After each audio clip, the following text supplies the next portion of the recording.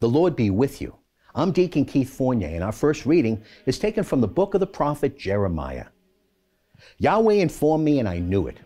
You then revealed their scheming to me. I, for my part, was like a trustful lamb being led to the slaughterhouse, not knowing the schemes they were plotting against me. Let us destroy the tree in its strength. Let us cut him off from the land of the living, so that his name may no longer be remembered. Yahweh Sabaoth, whose judgment is upright, tester of motives and thoughts, I shall see your vengeance on them, for I have revealed my cause to you. And our response is taken from Psalm 7. Or he will savage me like a lion, carry me off with no one to rescue me. Yahweh my God, if I have done this, if injustice has stained my hands, put an end to the malice of the wicked. Make the upright stand firm. You who discern hearts and minds, God the upright. God is a shield that protects me, saving the honest of heart. God is an upright judge, slow to anger, but a God at all times threatening for those who will not repent.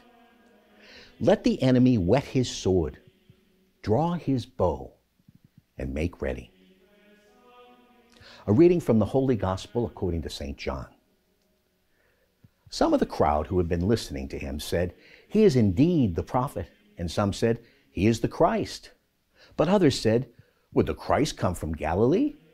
Does not Scripture say that the Christ must be descended from David and come from Bethlehem, the village where David was?" So the people could not agree about him. Some wanted to arrest him, but no one actually laid a hand on him.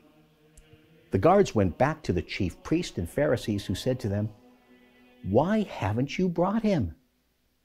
The guards replied, "No one has ever spoken like this man." So the Pharisees answered, "You too have been led astray? Have any of the authorities come to believe in him? Any of the Pharisees? This rabble knows nothing about the law.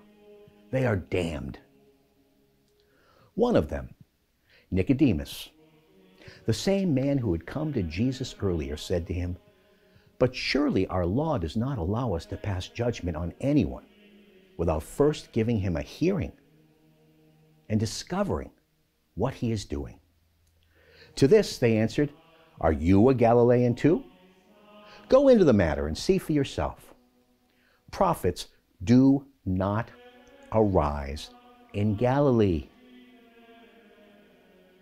They all went home. The Gospel of the Lord.